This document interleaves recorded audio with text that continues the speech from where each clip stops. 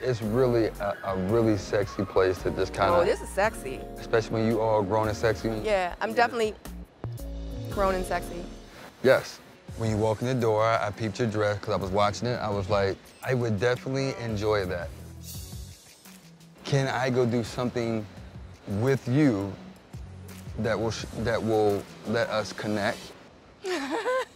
I don't think Corey has any game. I'm not trying to bash him or talk about, I just didn't appreciate his approach. Pump your brakes, shorty. Like, let's talk, like, let's get to know each other more. Okay, I got with no before. expectations, with no nothing. But where I excel at is creating a safe environment for us to really let our guard down, me share who I am, and I do that on dates. Why can't you just use the environment that you have and make the best of it and try to make it work? Because right now I just kind of feel like it's a Q&A. Like I can start hitting you with questions left and right. No, you make it what you want to make it. It's not that at all. Oh. Let's not plan no dates. Like, let's plan to get to know each other first. Well, I like to go on dates. Literally, but no.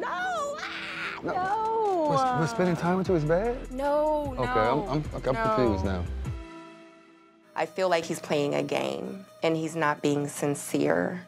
And by the end of the night, I was like, I'm good. My number one objective is to see if I can make you laugh. Right. If I can make somebody... no, you definitely didn't make me laugh. You was making me feel other things, and then I didn't like how I was feeling.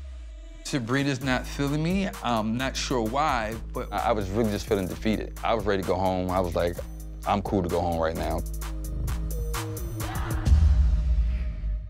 The hit dating series returns. Subscribe to our channel for more Ready to Love.